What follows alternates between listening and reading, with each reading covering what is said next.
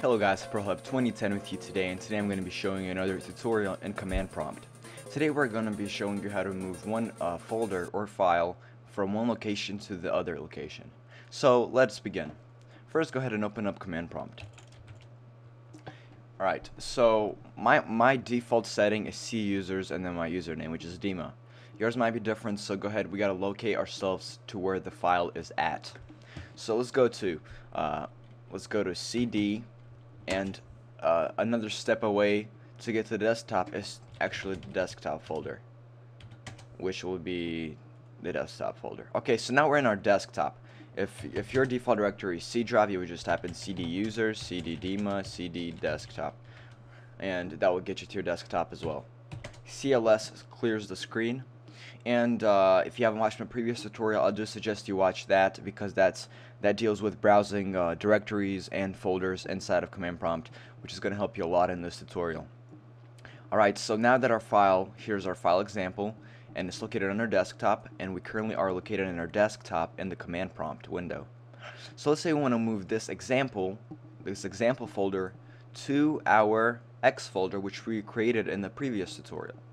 Here's the X folder, and it's currently empty. It's located in C/X. So that's what we have to tell us a command prompt window to do.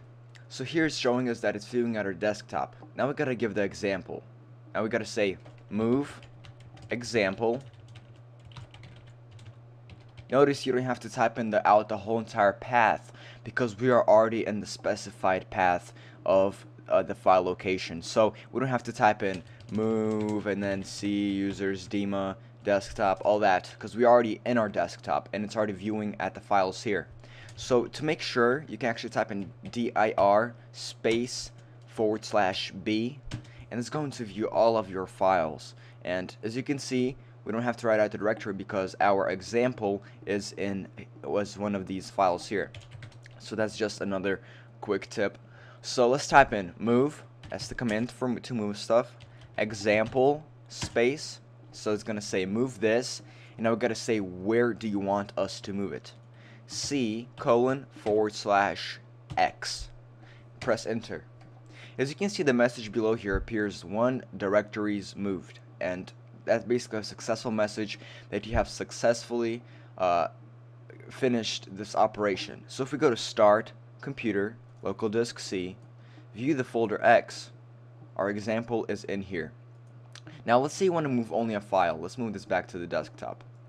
You would type in, we're currently in our desktop, now we want to enter the folder, so CD example. And now we got to type in dir/B. /B doesn't give you, because if you type in just dir, it gives you the date, the time, and what kind of file this is, and all the unnecessary information.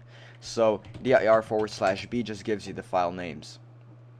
So what we can do is we can type in move, and then one of these file names right here, m2u, I probably should have changed this, but .mpg, move that file to CX. As you can see, it says 1 file is moved. So if we go back to my computer, local disk C, folder X, we can see that the file has been moved.